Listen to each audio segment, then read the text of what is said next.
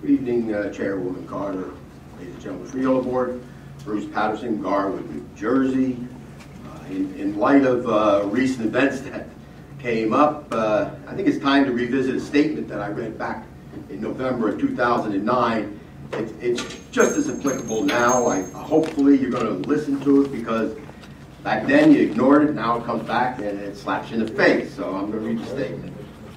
When I think of the term sheriff, I think of a position of integrity, that we should feel a sense of security and that the laws of society will be upheld due to the integrity. The Sheriff's Department is considered an integral part of good government. And it is here in the Sheriff's Department we have a major impediment to good government. I'll call it a disease that, in my opinion, must be removed. I have spoken before on the subject to you. This disease, I call it, comes in the form of Joseph Cryan, who is under Sheriff of Union County. And I am fed up that he has embarrassed Union County time and again. I have stated to you to get rid of this Joe Cryan, and you did nothing. You have allowed it to continue to fester. As I stated before, this person who is under sheriff is supposed to protect the county's assets. Yet he has no safety, security, or law enforcement experience. He only owned a bar. A while ago, he was accused of pocketing $2,000 in political donations, but skating, since this was past the statute of limitations. He was reprimanded for not declaring political gifts on his public financial statements. He was found out to be using our county car, funded by our taxpayer money, for non-county business.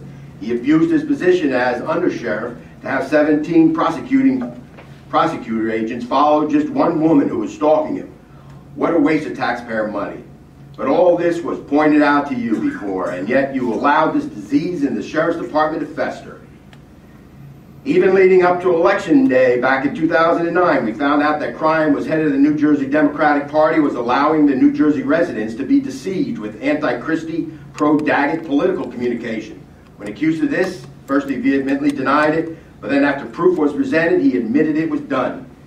Even worse, as reported in the Star-Ledger, during a legal motion by the same woman who was accused of stalking under Sheriff Cryan, information came out alleging that Cryan used a Union County computer in sending emails of a sexually explicit and pornographic matter.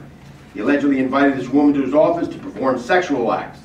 This office desk they refer to obviously must be his Union County Undersheriff's desk in the Union County Sheriff's Department. Cryan denies all this. Apparently this disease we call Joe Cryan has spread too far, consisting of many alleged public actions of deception, fraud, lying, abuse of power, abuse of county taxpayer money, abuse of county taxpayer assets, which by the way is supposed to protect, lack of proper job credentials, perversion, even attempted lewdness. If it were only one or two items, it might possibly be dismissed, but when you have them, item after item, question after question of his actions, personally, financially, politically, one can only come to the conclusion that this disease must go. What kind of example of integrity does he set for the rank and file law enforcement officers in the Sheriff's Department? What example does he set for the residents when we look for trust and integrity in the Sheriff's Department? As leaders of Union County, it is your job to get rid of this disease affecting the integrity of good government. At the very least, this perversion should be publicly dragged up before the Freeholder Board and made accountable for his actions, then fired. Maybe a commission should be convened to investigate all his perversion. And for any of this, he offers no apology to the public, just excuses of the cover-up. This is just too much to take. To you, stewards of good government, we taxpayers ask you to do something about this.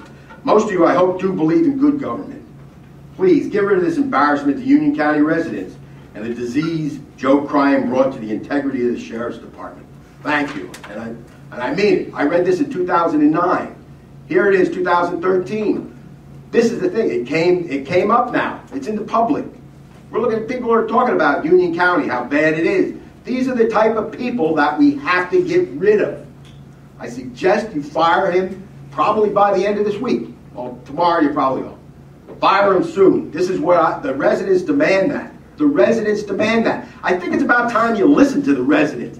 Don't sit there and try to cover up all these problems because they just come out. They bite you in the butt.